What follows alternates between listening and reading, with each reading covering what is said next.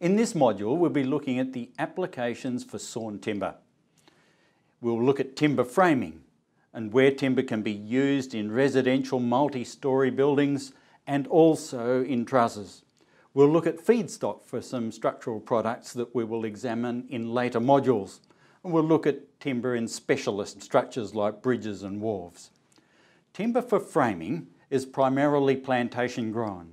In Australia, it is always seasoned.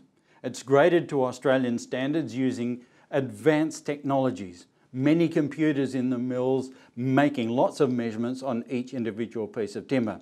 Its properties are verified by quality control testing, and it's specified by size, grade and treatment. In this photo you can see a timber frame and you can see a light blue colour. So the light blue colour indicates that it has a level of treatment which is appropriate for internal frame use. Residential timber frames make use of smaller sections similar to this size pieces of timber. Simple connections that can be made with hand tools, often with machine tools. And a level of prefabrication can be accomplished. We can prefabricate frames, we can prefabricate roof trusses and then assemble on site.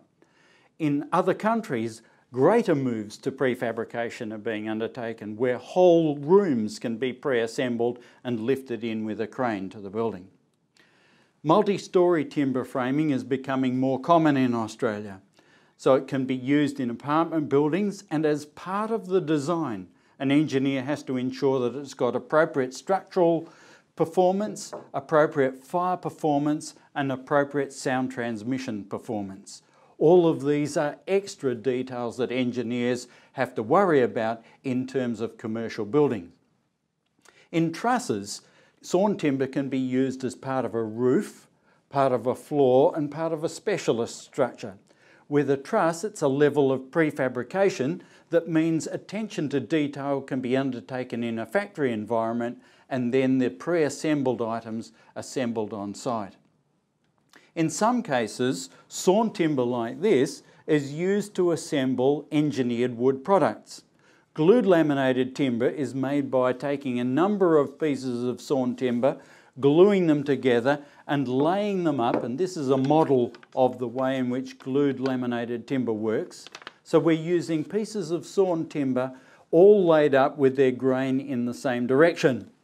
Cross-laminated timber is made up by taking sawn timber, gluing them together in alternate layers to make up large panels of timber. In each case, the raw material is sawn timber. Specialist timbers include much larger section sizes. So if we're designing or refurbishing a timber bridge, then we're going to be using sections with cross-section sizes of this order. So it's not going to come out of normal sawn timber that we can buy at the local hardware shop. Those sections have to be specially produced with that particular application in mind.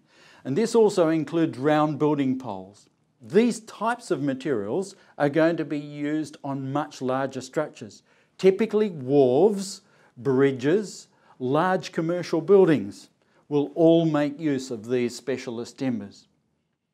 With sawn timber, the availability of smaller sizes like this is relatively common right throughout the country.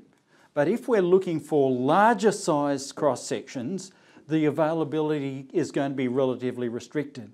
That's not to say we can't use it, but we have to allow much bigger delivery times. It can take over 6 months to source large cross-section pieces of timber. Recycled timber is often specified by architects, and it can be reclaimed sawn timber.